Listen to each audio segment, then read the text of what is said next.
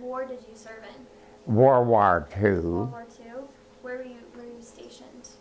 I was stationed in, well, you want it before I go to Germany?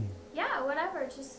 I was stationed in Florida. Florida? When I first went in. Oh, I was 18. 18?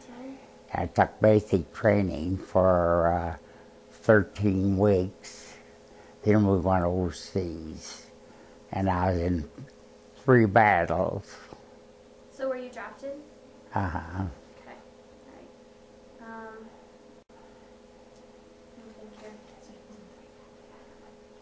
What 3 battles were you in?